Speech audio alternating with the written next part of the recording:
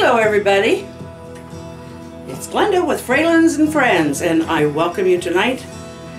I'm back on the porch again. It's really not bad. I mean, it's like 40% humidity and it's in the 80s, so that's not bad. If there was just a little breeze through here, it would be ideal. But that's okay. I wait till evening when I come out here because it's just too hot during the day. But now that that mugginess has gone down, we can enjoy this again, relaxing on the front porch for a Monday. Yes, it's Sunday, but I know this is going up on Monday. It's kind of fun to say that way. Oh, just relax a bit. Ugh. And I'll be there. I'll be back.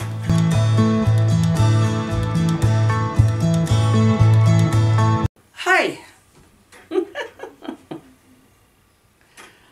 I figured out I'm not showing you yet, but I figured out a way to disguise the things, the supports for the whale, and it looks great. At least I think it does. Got a little bit of touch-up paint to do on it, and then I am going to be very happy, I think. And I think you'll be happy with the outcome. Sorry, I can't not swing. It's like being in a rocking chair and trying not to rock. But I can slow down maybe. Joe put more Vaseline on these hooks so that the chain doesn't rub so bad on them. So we're swinging quietly again. We had a whale of a storm Wednesday night. Well, there's been some trees downed here in town. A couple of telephone or electrical poles. Thank goodness we didn't lose any. But our kids lost part of one. So, trying to figure out a way to get that hauled away. Because they don't have a truck. We've got a van, and it's a pretty heavy-duty van, but we've talked to a friend that has done that kind of stuff in the past. Because it's a little big for Joe's trailer. Because he pulls a trailer behind the van, but it's a little big for that. So, and he's had a lot of other stuff he's been doing all week long. And to have to go over there and chop that thing up, I think is a little beyond what he wanted to do for his last day of vacation.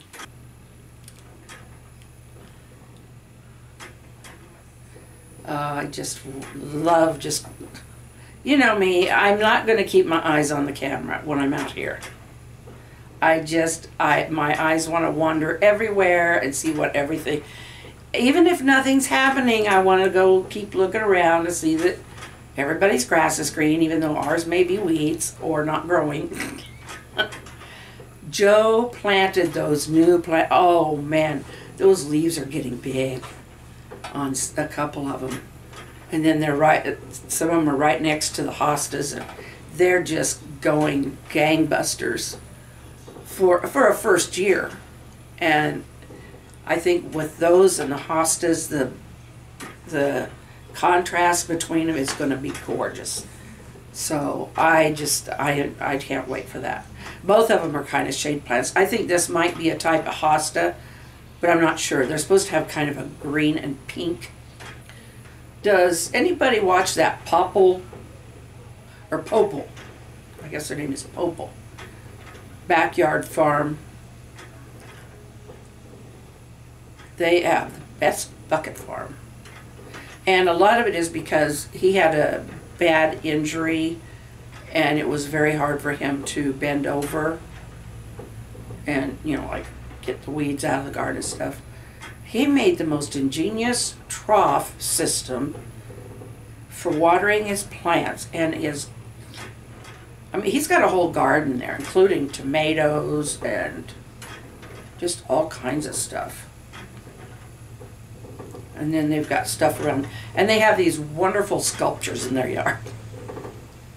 They live right next to a highway. Now that I would have trouble with. They said they wouldn't know what to do otherwise anymore because they've lived there so long. But guy biking by with a, I don't know if it's a pet trailer or a kid trailer behind it. Looks like a pet trailer because it's all enclosed. Where a kid's wagon or trailer would be open partly or have that ability. Never mind. It was cute. Somebody mowing. I don't mind those kind of noises. That limb over there just kind of blowing a little bit. Where's that breeze? Come on, breeze. It's only that one limb. Our youngest grandchild, who I have still not got to hold, her name's Andy. They didn't bother with Andrea because they know it'll be Andy anyway, so they just said Andy. A-N-D-I-E. Well, just sit back and relax for a bit. Cross your arms. Think about someplace that's so peaceful when it's nice weather, there's no COVID. Oh, you can be whatever age you want to be. I think I'm going to be, let's see. I don't want to go through my teen years again, but 12 would be perfect. Because I can still just say, Mom, I want to go ride my horse. And she can tell me what chores to do first. I'll do them. And then I get to go ride my horse. And of course I'm gone for as long as I can be. Because I know when I go back I'm going to have more chores. So I'm riding Topper and we're riding through the pasture. And he can take hills because we take these hills a lot. And he didn't mind jumping over a small little brook or something. I loved him. After I left home, I couldn't keep him. I mean, he was mine, except that he belonged to the farm when it came to needing him for cattle. So I could call him mine, take him to the fair and stuff. But we used to go play in the pasture a lot. We had nice pasture. And when we moved up to, well, Grandma and Grandpa did too. There were a lot of really nice areas to go and just sit, have fun, let the chiggers crawl around us. That part wasn't usually very fun. Go home, put some vinegar on it.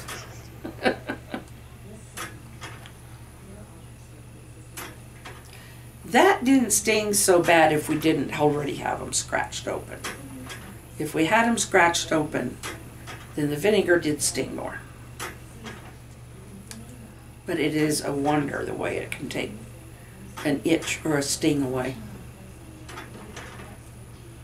There's something in it that just neutralizes whatever it is that causes the itching, the histamines or the whatever. Just kind of neutralizes them. Some people drink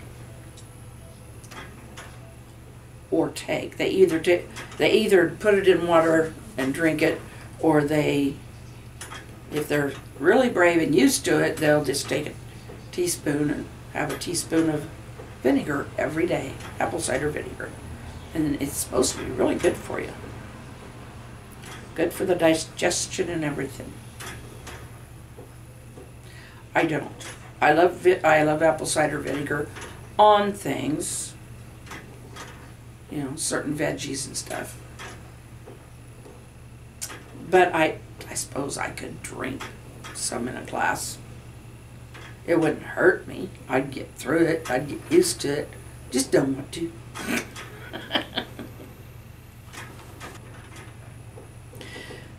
How many of you, if you grew up on a farm, ever went swimming, or not getting your head underwater probably, but in a horse tank? In a big old round horse tank.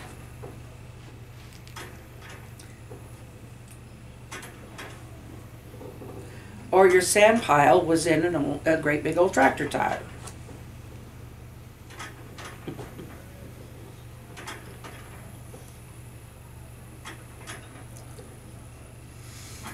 And you had a swing tied to a tree limb, and it was a tire.